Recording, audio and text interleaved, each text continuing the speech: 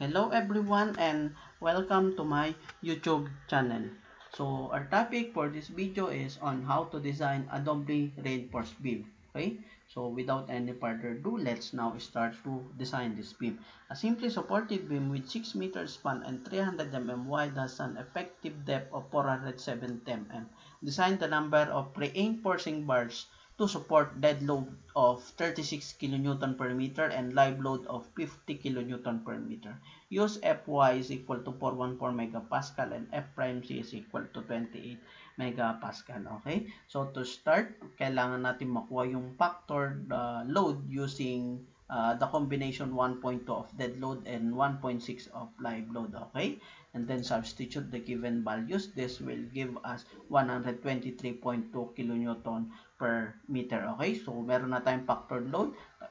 Pwede na nating makuha yung ultimate moment using the formula of the simply supported beam, which is the factor load multiplied by L squared over 8. Okay, and then substituting the given values, this will give us 554.4 kilonewton meter. Okay, so meron na tayong ultimate moment. Kailangan nating makuha yung nominal moment. Okay, and nominal moment is equal to mu, or the ultimate moment, divide by 0.9. 0.9 siya kasi i-design natin itong beam as tension controlled. So, pag tension controlled, ang reduction factor natin is 0.9. Okay, and then Mn is equal to 616 kilonewton meter. Okay, so ang unang gagawin natin, i-check natin kung kakayanin ng singly reinforced beam lang itong 616 kilonewton meter natin. Okay, so considering the singly reinforced beam, i-drawing muna natin yung strain and stress diagram nila. Okay, so ito na yung strain diagram and then ang equivalent stress diagram niya. Okay, so ang kailangan makuha natin muna ngayon is yung the maximum steel natin na pwedeng ilagay using a singly reinforced beam. Okay, so kailangan natin makuha yung steel ratio, which is the raw max for the singly reinforced beam. Okay, so derive muna natin yung formula using this the T is equal to C. Okay, so 0.85 of F'C AB is equal to AS Fy, and then wala pa tayong value ng A, and then we can substitute value of A using the value of C. Okay, and then the A is equal to beta 1C, and C using this ratio and proportion of a triangle considering 0.003 dito sa concrete natin, and then dito sa steel naman natin, sabi nga natin, i-design natin siya as a tension controlled. So pag tension controlled, this should be equal or above 0.005. So ginamit natin is 0.005. Okay, and then substitute natin ang C dito and then ang A dito. This will give us this equation. Okay, and then dun sa dito, yon sa AS, i-divide natin siya ng BD. This will give us this one. Okay, then yung Fy binaba natin dito. Okay, and ASBD is the raw maximum. Okay, raw maximum kasi siya kasi nga kinonsider na natin dito as 0.005. Okay, and then that will give us the value of raw max is equal to 0.0183. Okay, so mayroon na tayong raw max. We can now compute the maximum steel using the singly reinforced beam. Okay, and then substitute. That will give us the maximum area of steel considering singly reinforced beam is equal to 2583.72 mm. Okay, so para makompute natin yung strength or the Mn produced by the singly reinforced beam, kakailanganin muna natin ng A kasi meron na tayong value ng AS1, ng Fy. Kailangan lang natin ng A kasi meron tayong D. A ang wala pa. Okay, so to compute, meron using these two equation. Okay, substitute. Ang kulang, ang variable na lang natin is A, and that will give us 149.81 mm. Okay, so pwede na nating makompute yung Mn produce nito, and then tawagin natin siyang as Mn1. Okay, so AS1 Fy D less A over 2, this moment arm, and then substitute. That will give us the value of 422.61 kilonewton meter. Okay, kung napansin natin, that is below sa hinahanap nga natin na nominal strength of 616. Okay, so since below siya, we will design it as doubly reinforced beam or kakailanganin natin ng additional reinforcing bar. Okay? And then, so the difference nito ng MN and M1, kailangan natin makuha. Okay? But before, ito yung strain and the stress diagram naman using the doubly reinforced beam. Okay? So, this will the MN2 or the considering the steel to steel moment is equal to this one. Kung ano yung una natin, yung nominal natin, ibawas natin yung moment produced by the singly reinforced beam. Okay, that will give us the 193.39 kilonewton meter. Okay, so ibig sabihin, ito yung kailangang i-produce nitong itong steel to steel natin na design. Okay, in addition dito sa singly reinforced beam natin. Okay, so from there, kailangan nating ma-compute yung the value of the F'S natin or the stress natin dito sa compression steel. Okay, so para ma-compute to, kailangan natin makuha ang strain natin muna dito sa compression steel natin. Okay, so C is equal to A over beta 1. Since meron na tayong value ng A dito, kailangan natin ma-compute ang C to get this epsilon prime S or the strain of the compression steel. Okay, makuha natin yun using this ratio and proportion of this triangle. Okay, so value of C, and then may A tayo, that will give us C is equal to 176.25 mm.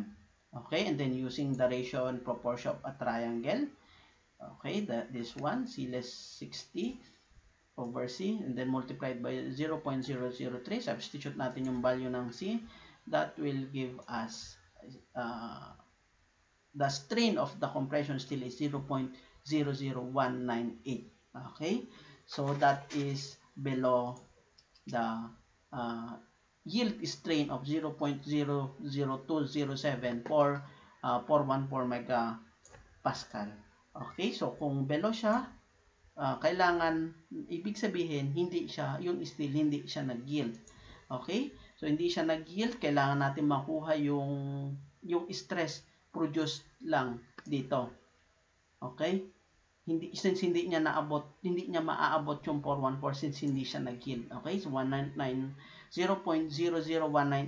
multiplied by 200,000, that will give us 395.74 megapascal. Okay, ibig sabihin in 395.74 hindi niya naabot yung 414 megapascal. Okay, so ibig sabihin in 395.74 lang ang magagamit niya, crack na yung compression concrete natin. Okay, so yun, hindi niya magagamit yung buong yield stress niya. Okay, so kung meron na tayong F'S, we can now compute the nominal stress. Okay, using A prime S multiplied by the stress in the compression steel times D less D prime. So ito yon. Okay, so I think meron naman na tayo nitong nominal moment na kailangang i-produce considering this doubly reinforced beam na, or that the steel to steel force. Okay, which is this one. Okay, 193, and meron na tayong F prime S 395, and D meron tayo 470, and D prime is 60. Okay, so mag-moment tayo dito sa T para makuha to.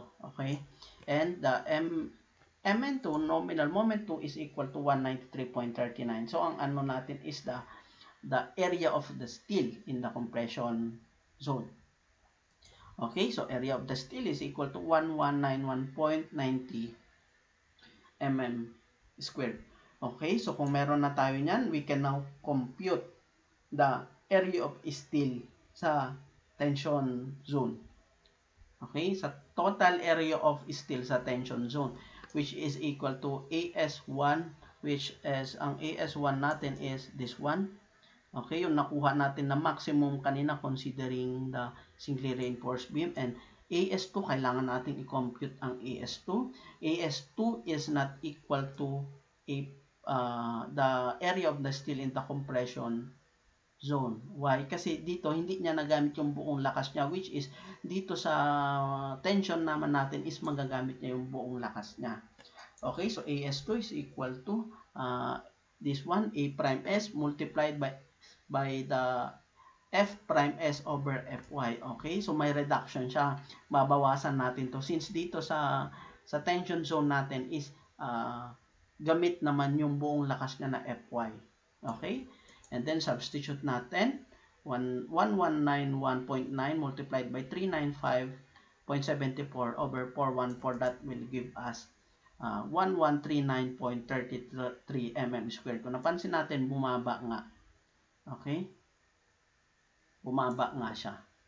Okay, now meron na tayong AS2. Pwede na natin makuha ang AS total sa tension zone. Okay, and then substitute natin yung AS2 dito. Okay, and AS1 is ito. That will give us 3723.05 mm squared. Okay, so meron na tayong area nitong compression steel. Meron na tayong area ng total sa tension zone.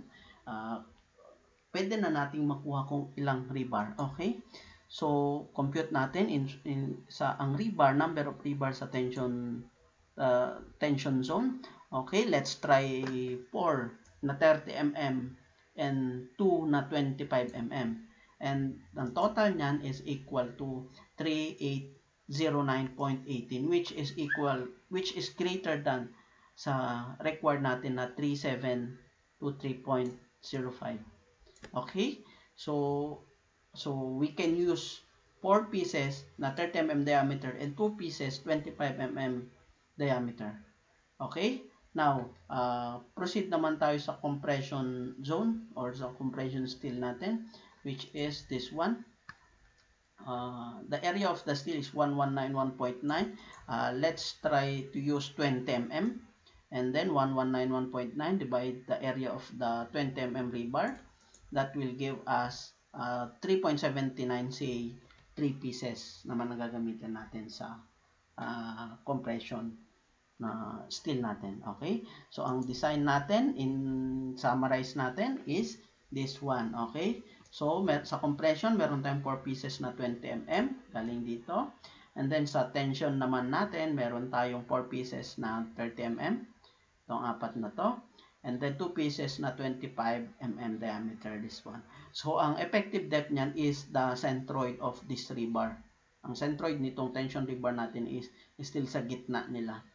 Okay, so 470, and then kung i-compute natin, since may mga required tayong spacing, ang magiging total depth natin dyan is 570 mm. Okay, and then if we try to analyze this one, this will give us PMN is equal to 559.45 kilonewton meter, and that is greater than ang MU natin, which is this one, 554.4 kilonewton meter. So our design is safe.